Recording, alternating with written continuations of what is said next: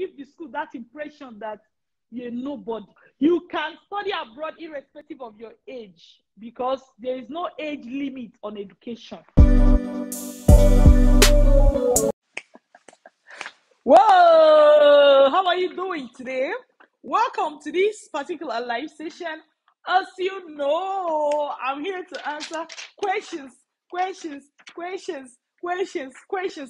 Okay, so I know people have questions, and that is why I'm spending time answering these questions because somebody may have asked it. However, you yourself may be able to benefit from it. So listen, all right? And if you have more questions, feel free, chat us inbox, okay? Chat us inbox. I will be able to respond to your question individually to you. So in case you see any of these questions, right? And you feel like, well, what if this? Chat us inbox, we'll be able to respond to you. So one question I have here right now is somebody is asking, I am a nurse midwife currently in ophthalmic nursing training. Can I apply for BSc Public Health? Yes. The answer is yes, right? Because this person has the health background already. By the way, public health is part of what we call interdisciplinary programs. Meaning that even people without health background can actually do public health. However, this person even has health background, so for sure they can do public health. The only catch is that as Vantage Migration, we don't work with undergraduates. We don't work with people going for undergraduate studies, right? So this person will not be able to work with Vantage Migration, but yes, they'll be able to apply for admission abroad, get it, and travel if they know exactly what they are doing. All right? Now, the next question I have here is, Dr. Linda, please throw more light in Canadian schools asking for 2-1 at least as postgraduate requirements. Well, of course, when you go to Canadian school websites, you see a lot of things. Some of them, they are clear cuts, some are not. There are also strategies for handling this, right? Like you see a school asking for so and so. How do you know when to apply irrespective of your grade or when not to apply? This is part of our curriculum in Vantage Migration. So we teach you the type of program to apply for and the type of program not to apply for, irrespective of what is written on the website and irrespective of your grade. So, and we teach you what exactly the school is looking for. It's like the school have written something on the website, but take it with a grain of salt. Speaking from experience. So, if you find yourself in these shoes, especially for people with 2 and 3rd class, attend Vantage Migration free webinar at www.vantagemigration.ca to know how to get started. Every time here we tell you, we show you people who have 3rd class, who have 2, who have relocated to different countries, Canada inclusive. So it's up to you if you really want to get trained or if you want to keep beating around the bush, not knowing what to do, right? It depends. Let me give you an example. Let's say you stay at home, you don't work, right? You don't work, you wake up, you gallivant, you watch movie, you don't do anything. Use that time and enter Google and be searching. But if you're a busy working class person, in the morning you wake up, you go to work, you return evening, do you really have 24 hours a day to be searching Google aimlessly? No, you get trained to quicken your steps. Even if you're at home, you don't have anything you're doing, you still have the option of choosing whether you want to use 2 years to do study abroad search, school search only, or you want to learn what to do in a couple of days and boom, you're already an expert. Different people choose different things depending on what your time is worth to you. For me, my time is worth a lot of money to me. So these days, I don't waste time doing things that other people can teach me exactly what to do. So now somebody else has a question. Says, I need to join my husband in the US, but there has been bottleneck issues not making this happen. Advice, please. Woo! Girl needs to join her husband, somebody to keep her warm. Okay, I'm just kidding. But that's true, you know. Okay, so she needs to join her husband. Their bottlenecks. One of two things. She can relocate by herself to US through the study abroad route. And so when she comes with study, right, she and her husband can meet. Even some of these people telling you, especially for US, even some of the people telling you they've been bottlenecks. The real bottleneck is that the husband is married to another woman in US. Now, the woman may already know about this, or she doesn't. If she does not, she should prepare her mind for for heartshake. If she already does, then that means she already know what's going on. So relocate to US. You can even relocate to US as yourself. Then you meet your husband in US, right? You may even be the one that you will now end up having the paper that your husband will use to normalize his stay. That is option one. Option two, relocate to another high income country and your husband can come here to join you. For example, you're having problem with US, you can relocate to UK. The woman can relocate via study abroad to UK or via study abroad to US, and the husband can come and join her there. Do you get what I mean? Because sometimes prior to this time, right, many people don't know that study abroad is a valid, efficient, fast, and sure relocation pathway. True of us, many people don't know. So some of those persons in the last 5 years, 10 years, they've made mistakes that is difficult to change. However, now that you know, what can you do? The woman can relocate to US or to any other country, and the husband can join them there. All right? So study abroad can help you clean that mess. Okay, thank you so much. And how do you get started? Go to www.vantagemigration.ca. That's how to get started, okay, with our free webinar. Now, next question says, someone told me when you have a student visa, you can only work on campus, not outside campus in US. How true is this? So, like, when you hear this kind of question, instead of you to quickly rush and say, boom, boom, boom, it's true. Boom, boom, boom, boom, it's not true. What do? You do more search. You go to the study visa website for this for US and you read for yourself. You go to YouTube, you type this kind of questions. Type this kind of question on YouTube. You see many videos. You watch. By the time you watch 5 videos or 10 videos on this topic, you'll be an expert on what this topic is saying. This is how I get some of the information in a field that I want to learn more about. So I'm not going to rush now to tell you it's true, it's not true, but instead I want to use this opportunity to teach you how to fish for yourself. How do you get answers to questions like this? Not from them say, by doing your own in-depth research. So I'm giving you that assignment. Go on YouTube, dig, and see if you can find answer to this. If you find the answer, comment it below this video. I want to know the answer that you found. And it's not just for the person that is asking this question. For every other person that is watching, go do that assignment. Type, can students work off campus in US? Can students work only on campus in US? Type something like that on YouTube. Watch 5 videos. Summarize what the video is telling you and come back to this video and comment it here. I will know if you did that assignment or not. Do the assignment, okay? Okay, good. Now, the next question says, hello ma, for someone who just graduated and has plans to travel abroad through study, should the person wait to complete his NYSC or can the person start processing? Okay, so NYSC usually is 1-year program, right?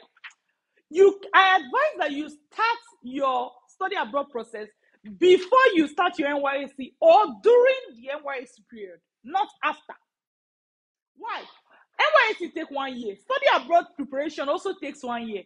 Get about. So overlap them. Even if you get admission and you are supposed to resume, but your NYSC is not over, there are other ways to do it, but I'll leave you to figure that out. But one of the things you can also do is defer the admission, right? Defer, but it's like giving you double life, because you can get admission and defer, or you make mistakes, learn from it, and the following year you apply, right? Again. So it is always better to start on time. Anytime you are given the opportunity, should I start now or should I start later? Always choose to start now. Choose to start now. I'm telling you. Choose to start now. Like, for example, one lady told me how she started her study abroad stuff when she was in NYC. A guy came to propose to her. She told the guy, oh, me, I want to travel abroad, though. I have started my process. Do you want to travel or not? After the guy said he wants to travel, that was when she now said yes, yes, yes, for real. You know, if you're a lady, you even want to kickstart your life before somebody else will just come and turn you to a different direction that you cannot even understand. Even if you're a man, same thing. It's better if your spouse is meeting you on your journey to fulfilling your purpose or to fulfilling your dream. Then they will even know whether they fit into that dream or not. I know, even as I'm saying it, some people with some queer mindset will say, I beg, make the husband call if I study abroad, I feel liver. My dear. That one I cannot help you. Okay, let's look at the next question. Somebody said, hello, doctor. I am a graduate here in Kenya with bachelor's degree in commerce. I would love to pursue postgraduate diploma in Canada. Kindly advise. Okay, so first of all, hey, I'm happy you say kindly advise. First of all, I'm going to say, don't zero your mind that you want to pursue postgraduate diploma. What makes you think you want to pursue postgraduate diploma? Do you know that the same person who can apply for postgraduate diploma can also apply for masters? At least some kind of masters, right? So don't zero your mind that you want to apply for postgraduate diploma. You want to do your postgraduate studies abroad. That's fine. Number 2 advice is what? Start by attending our free webinar at www.vantagemigration.ca. You're going to be able to see the like, you attend the webinar, you see all the step-by-step process, and yes, you'll be able to make your choice, know what to do to get started. Get started. Start from the free webinar, okay? But please, don't just zero your mind that don't just zero your mind that I want to do PGD, because it's not compulsory. It's not compulsory, right? I'm not saying PGD is bad. I just feel like for this person, maybe this is what I suspect. Maybe this person have a low grade, and they just feel like because they have a low grade, they must be going for PGD. So I worry that this person has that rigid mindset on PGD. That's why I'm saying that open your mind. Sometimes you will find out that yes, after everything, PGD was your best choice. Sometimes you find out after everything, masters was your best choice. But keep that flexibility. It's very important. All right, now let's see. The next person said, doctor, is there full funding for MPH?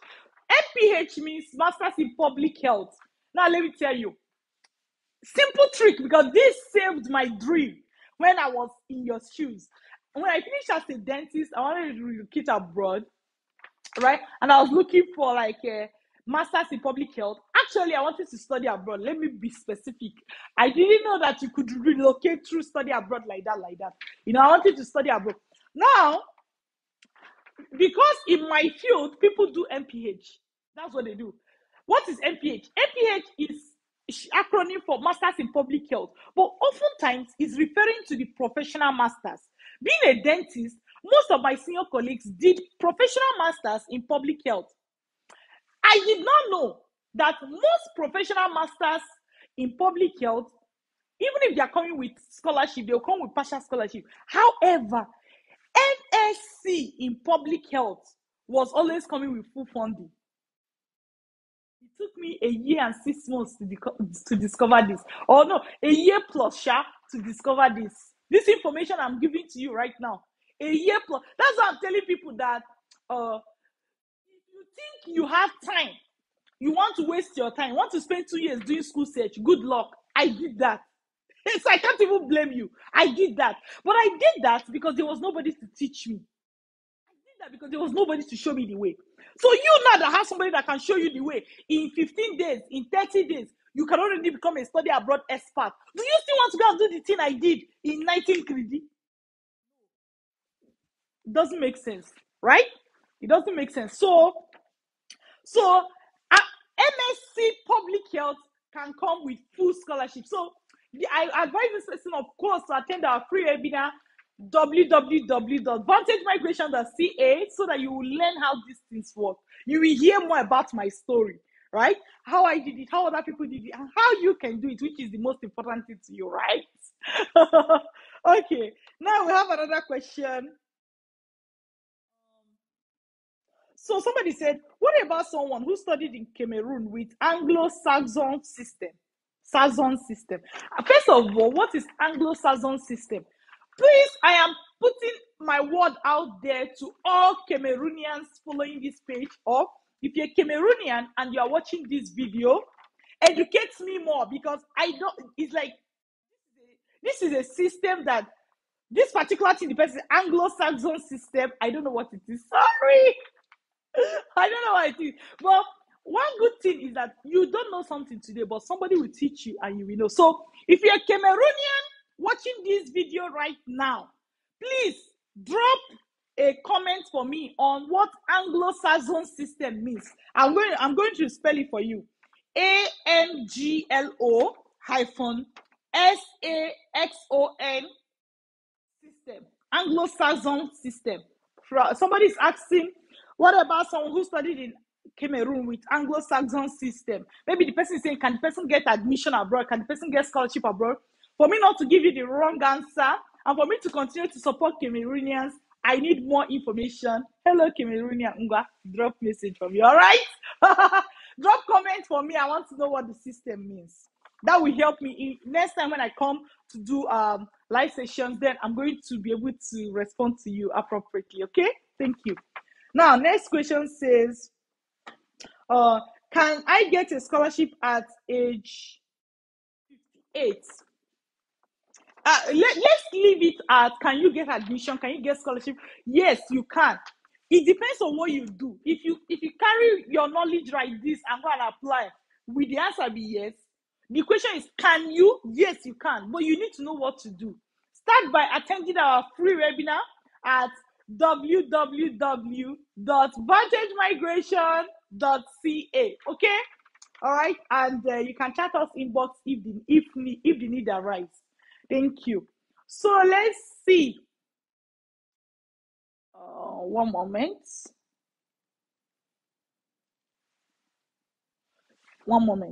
So they say, what if your spouse is not a graduate? Can they relocate too? Yes. Your spouse who is not a graduate can relocate with you, who is a graduate. Your spouse who is not a graduate can relocate with you, who is a graduate.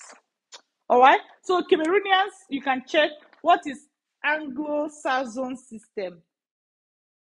One moment. Let me see if that spelling is correct. Yeah. Okay, good.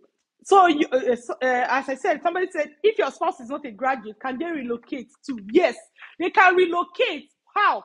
You, who is a graduate, will get admission. Then you will relocate with your family. You will relocate with your family. Whether your spouse, the husband or wife, have admission, have BSc, have masters, have PhD, it doesn't really matter for you to. You can relocate with them. All right.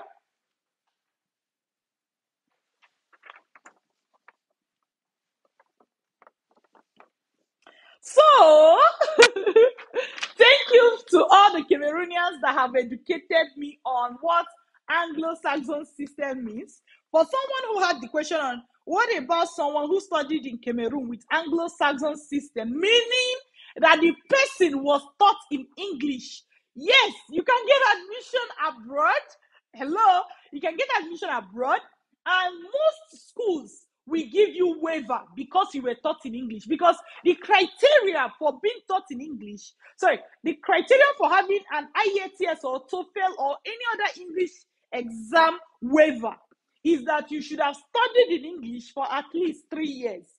So for a Cameroonian who was taught in Anglo-Saxon system right? Meaning they were taught in English for their BSc, right? They've studied maybe for 3 to 4 years with English. So that means they qualify for the waiver. Yes. And even if you don't qualify for IETS waiver, does not mean you cannot get scholarship or admission abroad. You can. If you know how to speak English, the worst case scenario is that you write the English exam. But if you studied in English, then you qualify for a waiver. Even if you don't see the name of your country listed on the countries for waiver in that particular school, write to the graduate coordinator, tell them you studied in English, provide proof from your school that you studied in English, and they waive it for you. All right? Thank you, Cameroonians watching. Okay. Somebody said, special application for scholarship. Now, there are different types of scholarship. I want you to know that for some of those scholarships, you have to apply differently. But for a lot and most of the scholarships, you have, like, your application for admission is equal to your application for scholarship. Meaning, most times there's no separate application, but the two systems operate. Some schools, you do separate application. For some schools, you don't even need to do separate application, especially for the admissions coming with full scholarship. Most times, you don't even need to do separate application for the scholarship. All right. Now, the next question says, what if someone wishing to study abroad but has an advanced level certificate? Is this possible? Yes, it is possible. Maybe the person can apply for a postgraduate diploma or a BSc, as the case may be. However, as Vantage Migration, we work with graduates, people with minimum of bachelor's or higher national diploma. These persons can go on to apply for master's or postgraduate diploma, right? Of course, we also work with people with masters or people going for PhD. That's totally fine. I'm just saying that we work with people minimum university level education, either HND or bachelor's minimum. All right. The next question says, I am interested in early childhood education, but already have a PhD in geography. Any advice? The Lord be with you. That's my advice. Somebody said, can I study work without IELTS in the US? That study and work without IELTS in the US? Yes, you can. If you studied in English and you're going to UK to study, you can get you're qualified for IELTS waiver. All right, you're qualified for the waiver.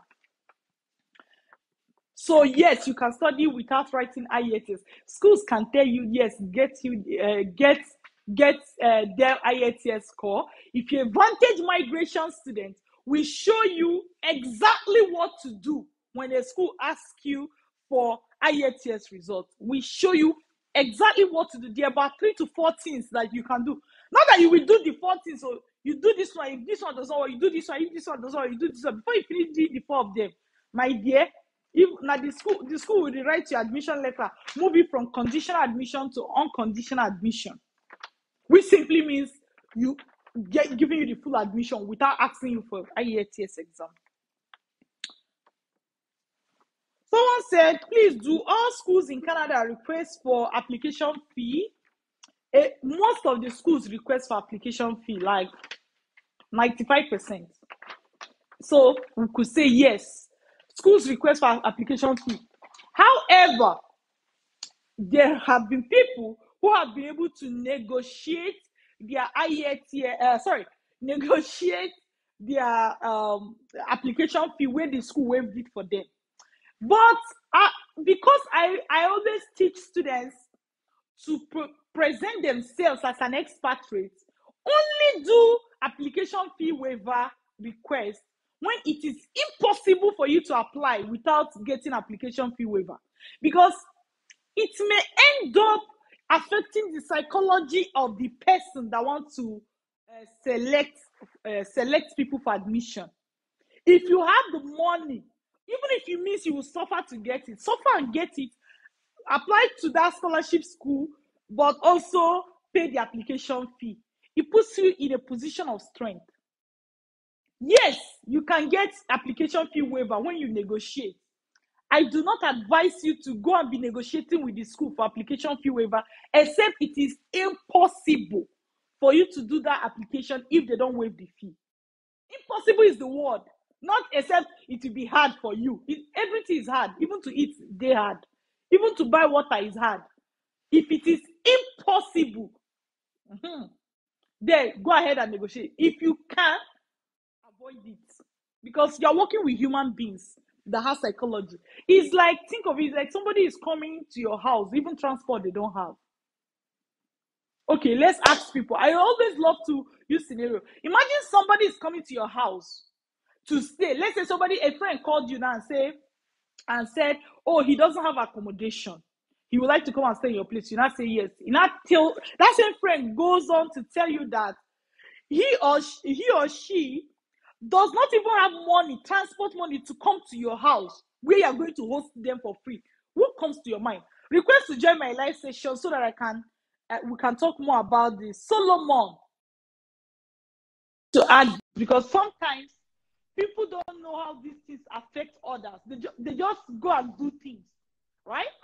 Let's hear from others in case I'm the one thinking about it this way. Someone said, let's see what the person said. Florence said, it doesn't really sound nice to say that they don't have transportation. It's like you're coming to be all dependent on me. I wouldn't like it at all, right? A lot of people wouldn't like that. So don't give the school that impression that you're nobody. Somebody said, I was 40 years old, something like that, and I cannot go to Canada for my PhD program. You can study abroad irrespective of your age because there is no age limit on education. Whether you are 40, 41, 42, 43, somebody else is still going to ask me, what about 39? Just because I did not mention it. Age does not matter. Age does not matter. Full stop. Now, somebody was saying something. I saw something else that looked like that. Somebody said, I left school 17 years ago. Can I still get admission in the same field I did my first degree? It depends. So I left school 17 years ago is not your problem. Your problem is how are you going to, what is on your CV? How are you going to arrange it? How are you going to show this? That is what we teach you at vantagemigration.ca. www.vantagemigration.ca, right? Learn. So because we've had people with so many age gaps, study gap, and they're able to scale through. Your study gap is not the problem. The problem is, do you know how to turn your study gap from a bad thing to a good thing? That your study gap that you think is a problem is also a gold mine. It's also a gold mine. Do you know how to turn it from looking negative to looking positive? That's what you should learn. So study gap is not the problem. But if you don't do anything about it, it will hinder you. If you do something about it, it becomes a blessing. You become preferred over people without study gap. Okay? NECA, you don't have a problem. Oh.